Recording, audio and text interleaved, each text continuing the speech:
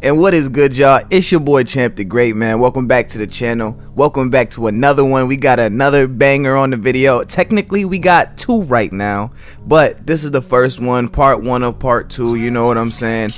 Cosm, what the hell is this man's name? You know who he is. He's bad. He's from Dagestan. And he's going against Kevin Holland, bro. I have to hurry this up because the fights are about to start. You know how I do. I always do this shit. I always do this stuff last minute. But if you guys have been under a rock, if you have not been paying attention to UFC 279, then you probably just missed the craziest shit that has ever happened in a UFC card. Literally the day before the card, 3 fights got switched.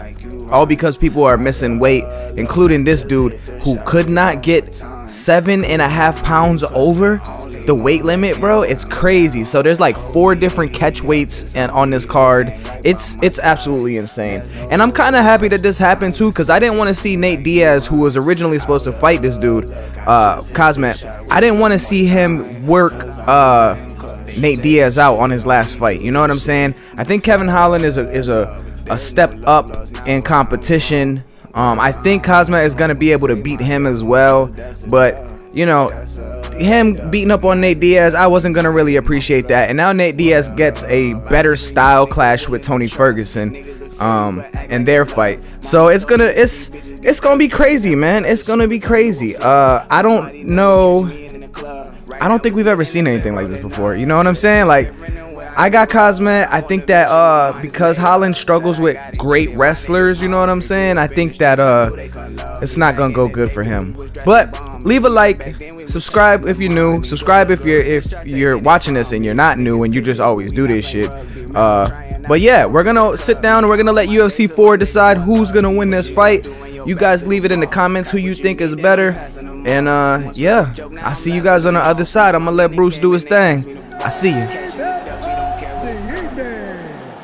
And when the action begins, our referee in charge of the octagon is Herb D. And now, this is the moment UFC fans around the world have been waiting for. Live from the T-Mobile Arena in Las Vegas.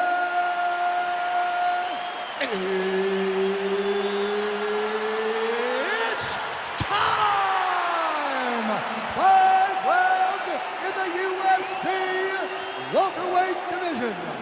Introducing first, fighting out of the blue corner. This man is a mixed martial artist, holding a professional record of 11 wins, no losses. He stands 6 feet 2 inches tall, weighing in at 185 pounds. Fighting out of Stockholm, Sweden, Khamzat Chimaev.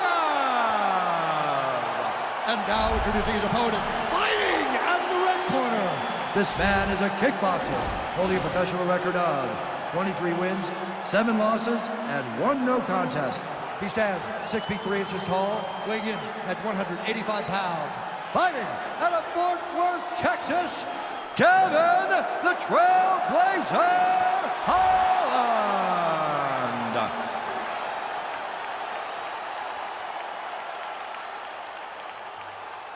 You've been given your instructions in the dressing room. Protect yourself at all times. Follow my instructions. You will have a clean fight. Touch gloves. Let's make it clean.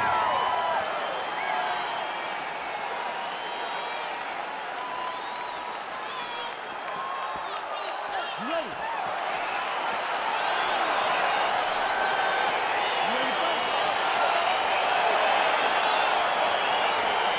All right, crowd getting excited as this fight gets underway, and you hate to call any fighter on this UFC roster a specialist, but on one side, you have a definite striker taking on a true 5-tool player.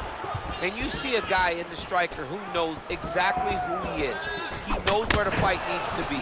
He knows what he has to do. And oh! News hurt. Serve him up. Go get him. Oh, big knee. Whoa! His opponent squirming like a fish out of water now. The ground and pound is on point.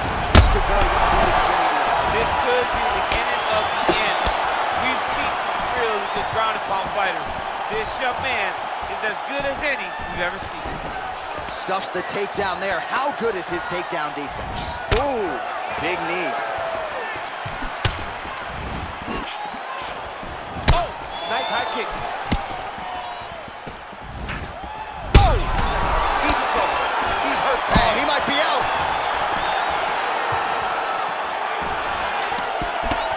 great fight. Look at the turnover in that kick. Under 3 minutes now to go in what has been a very fast-paced opening round here. Beautiful jab by him there, really taking advantage of what is an obvious edge and reach. Look at him dig that body shot right up through his opponent's sternum. Oh, and potentially a critical takedown here.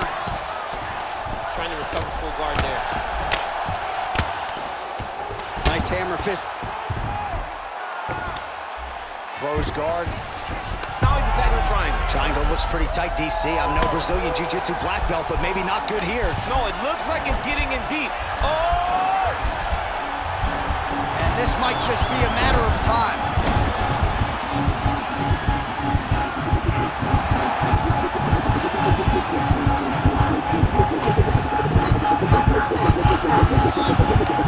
Oh, that's going to do it in a quick tap from there as he gets it done by submission. He got the arm straight. He got the pressure with his hips to force his opponent to tap, and he wins the fight.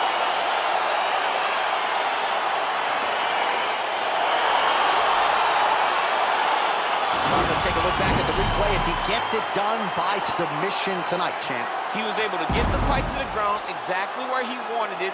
Eventually, his opponent gave him an opportunity to get a submission. He did that, and he should be very proud of the work he did tonight in the octagon.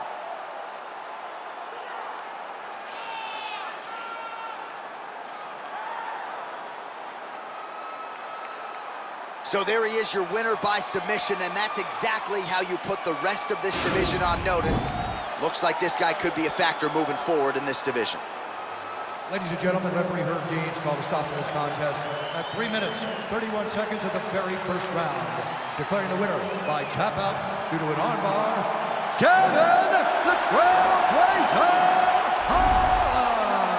Holy shit, what a fight, man. God, that was not, listen, that was not, like, of all the things that could have happened in this fight, legitimately, I think that that's, like, last on my list, bro.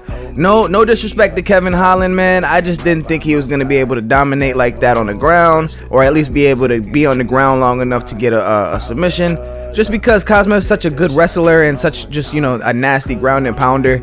But he's also a good striker too, you know what I'm saying? So, I don't know, man. UFC, they usually be getting this shit wrong. So, leave a like, subscribe if you guys are new, man. And I will see y'all. I'll see y'all on the next one, man. All right.